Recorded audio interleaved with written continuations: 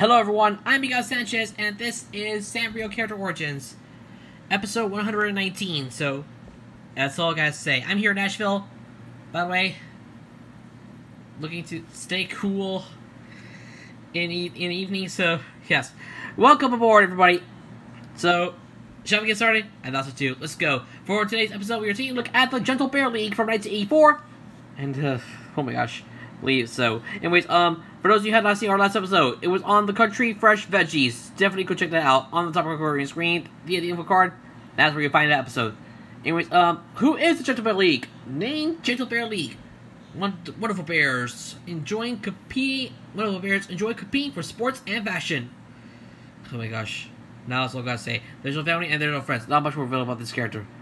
I know. Yes, thank you for watching another episode of Sanrio Character Origins. Short episode today, and there will be plenty more short episodes to come, so please like, comment, subscribe, hit the notification bell, so you never know when a new video drops.